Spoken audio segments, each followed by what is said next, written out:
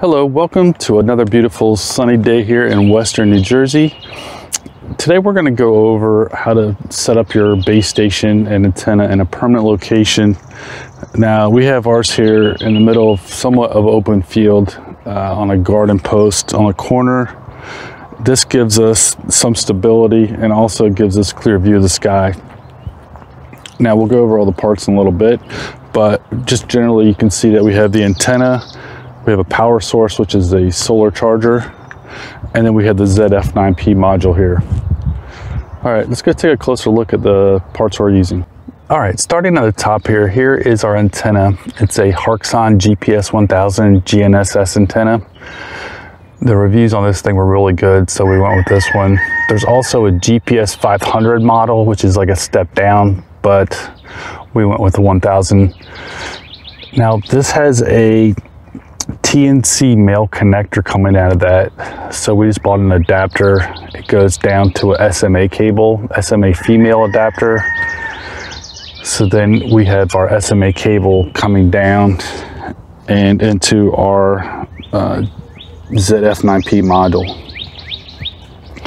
Now our power here is supplied by this 12-volt solar battery charger. They sell these pretty much anywhere. They're specifically made for trail cams so that they can be powered all the time without replacing the batteries. But this seemed to fit the bill perfectly for what we needed. Now you'll notice that comes down. That provides 12 volts, but we needed a 5 volts for our ZED-F9P. So we have this CPT converter. It takes the 12 volts and converts it down to a 5 volt. That on one end, the output goes to a female USB connector, which you can take a regular USB-C cable and connect it to your power line on your ZED-F9P like we did before.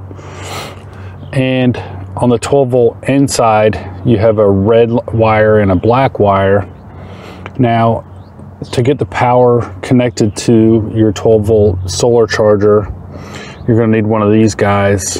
It's a 12 volt 5.5 millimeter by 2.1 millimeter adapter.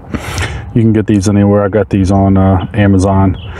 But once you connect that to your red and black, then you can hook it up to the male adapter that comes with the 12 volt solar charger.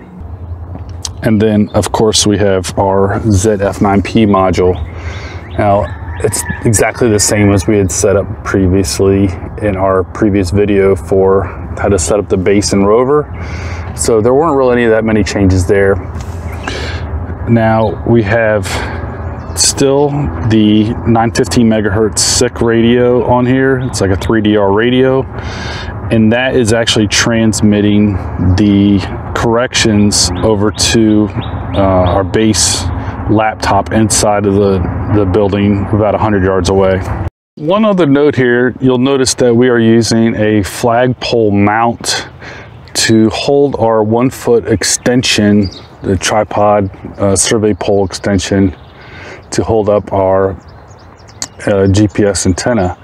Now, if we needed to, we could take this, unhook this, unscrew this, and mount our antenna on our survey pole. Say if our project was out of state or more than 20 kilometers away, we could make this whole unit mobile again.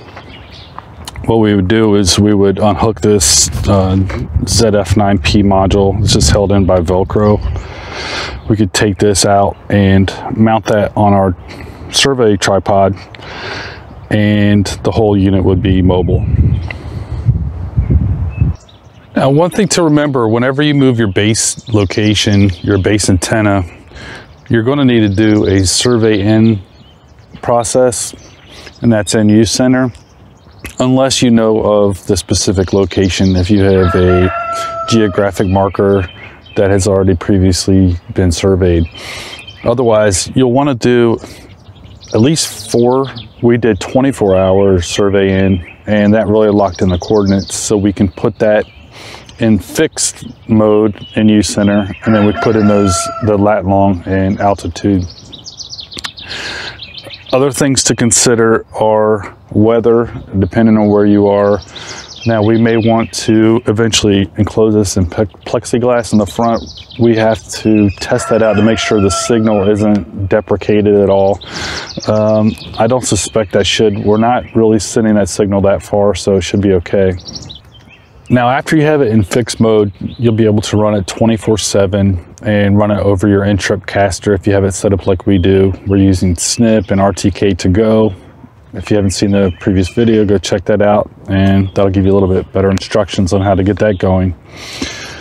Otherwise, hopefully this gets you set up in the right path and getting your base location, your base station, antenna set up in a permanent location, and have it independent of power, which is kind of helpful.